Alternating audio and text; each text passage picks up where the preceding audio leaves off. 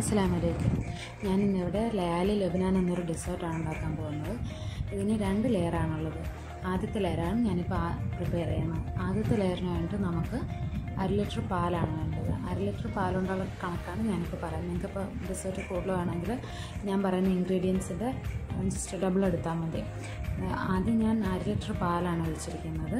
അപ്പോൾ ഞാൻ ഇതുവരെയും ഫ്ലെയിം ഓൺ ചെയ്തിട്ടില്ല കേട്ടോ. എല്ലാം ഇൻഗ്രീഡിയൻസ് എല്ലാം ചേർത്ത് കഴിഞ്ഞിട്ട് നല്ലപോലെ ഒന്ന് മിക്സ് ചെയ്ത് കഴിഞ്ഞിട്ട് ഞാൻ ഫ്ലെയിം ഓൺ ചെയ്യുന്നുള്ളൂ. പിന്നെ ഇവിടെ ഞാൻ 1/4 കപ്പ് പഞ്ചസാരയാണ് എടുത്തിരിക്കുന്നത്. അപ്പോൾ നിങ്ങൾക്ക് മധുരം കൂടുതലാണെങ്കിൽ കുറച്ചുകൂടെ എടുക്കാം. പക്ഷേ നമ്മൾ വേണ്ടി ക്രീമും കൂടി ചെയ്യുന്നുണ്ട്.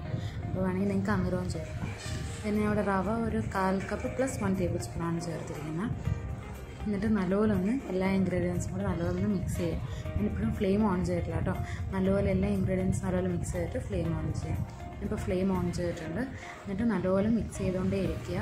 കാരണം റവയാണ് കട്ടി പിടിക്കും. കട്ടി പിടിച്ചിട്ടുണ്ടെങ്കിൽ ആ ഒരു ടേസ്റ്റ് വരില്ല. നമ്മൾ ആ കഴിക്കുമ്പോൾ നമുക്ക് ആ ഒരു കട്ട ഫീൽ ചെയ്യും. അപ്പോൾ അത്രയ്ക്ക് അങ്ങോട്ട് ടേസ്റ്റ് വരില്ല, അത്രയ്ക്ക് അങ്ങോട്ട് സ്മൂത്തും ആയിരിക്കില്ല. അപ്പം ഞാൻ ഇത് ഇളക്കിക്കൊണ്ടിരിക്കുകയാണ് കേട്ടോ.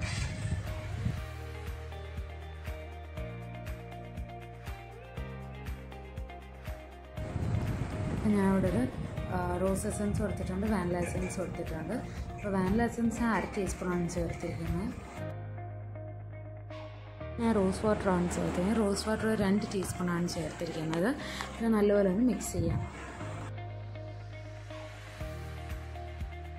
നല്ലപോലെ മിക്സ് ചെയ്തതിന് ശേഷം ഞാൻ ഒരു മുട്ട നല്ലപോലെ ബീറ്റ് ചെയ്തെടുത്തിട്ടുണ്ട്. എന്നിട്ട് ഇതിലോട്ട് കുറച്ച് നമ്മൾ ഉണ്ടാക്കി വെച്ചിരിക്കുന്ന മിക്സ്ചർ കുറച്ച് ഇതിലോട്ട് ഒഴിച്ചിട്ട് ഒന്ന് മിക്സ് ചെയ്യുക. എന്നിട്ട് പിന്നെ ഇത് തിരിച്ച് അതിലോട്ട് അങ്ങ് ഒഴിക്കുക. എന്നിട്ട് പ്രത്യേകം ശ്രദ്ധിക്കുക, നമ്മൾ ഒഴിച്ചുകൊണ്ടിരിക്കാൻ നേരത്ത് ഇളക്കിക്കൊണ്ടിരിക്കുക കേട്ടോ. കാരണം പിന്നെ നല്ലപോലെ അങ്ങ് പെട്ടെന്നായിരിക്കും. മുട്ട ഒഴിച്ചതുകൊണ്ട് പെട്ടെന്ന് കുറുകും. അപ്പോൾ ഇളക്കിക്കൊണ്ടിരിക്കുക.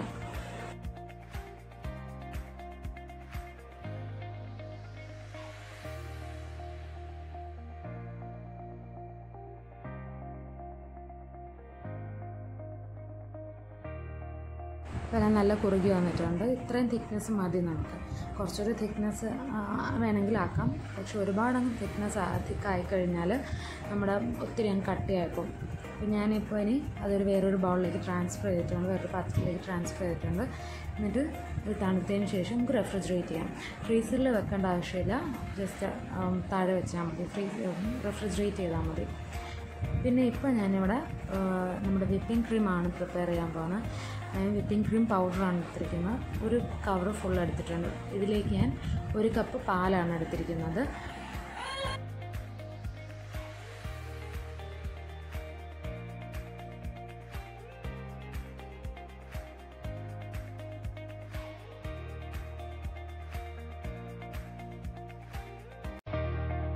ഇനി ഇത് നല്ലപോലെ ബീറ്റ് ചെയ്തെടുക്കുക. മാക്സിമം 4 to 5 മിനിറ്റാണ്. അപ്പോൾ നിങ്ങളുടെ ആ പാക്കറ്റിൻ്റെ ഇൻസ്ട്രക്ഷൻസ് അനുസരിച്ച് നിങ്ങൾ ബീറ്റ് ചെയ്തെടുക്കുക. അപ്പം ഇത് ബീറ്റ് ചെയ്യുന്ന സമയത്ത് നിങ്ങൾക്ക് വേണമെങ്കിൽ കുറച്ച് റോസ് വാട്ടറോ അല്ലെങ്കിൽ വാനില എസൻസോ ചേർക്കാം. പക്ഷേ ഞാനിതിവിടെ ശരിക്കും പ്ലെയിൻ ആയിട്ടാണ് എടുക്കുന്നത്. ഞാൻ നല്ലപോലെ വിപ്പ് ചെയ്തെടുത്തിട്ടുണ്ട്. നമ്മുടെ ക്രീം റെഡി ആയിട്ടുണ്ട്. ഇനി നമുക്കിത് നമ്മുടെ ഫസ്റ്റ് ലെയറിൻ്റെ മുകളിലേക്ക് ലെയർ ചെയ്ത് കൊടുക്കാം.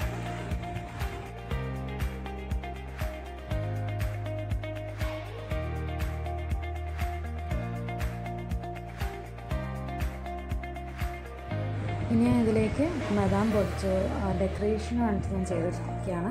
നിങ്ങൾക്കിപ്പോൾ നിങ്ങളുടെ കയ്യിൽ പിസ്ത ഉണ്ടെങ്കിൽ പിസ്ത ക്രഷ് ചെയ്തിട്ട് വിടാം. ഞാൻ ബദാമാണ് ചേർക്കുന്നത്. നല്ലൊരു ബദാമൊക്കെ ചേർത്തിട്ട് ചെറിയ വെച്ച് ഗാർണിഷ് ചെയ്തിട്ടുണ്ട്. അപ്പോൾ ശരിക്കും എളുപ്പമല്ലേ, കണ്ടില്ലേ? അപ്പോൾ എല്ലാവർക്കും ഇഷ്ടപ്പെടുമെന്ന് വിചാരിക്കുന്നു. ട്രൈ ചെയ്തിട്ട് ഫീഡ്ബാക്ക് അറിയിക്കുക. ബൈ. അസ്സലാമു അലൈക്കും.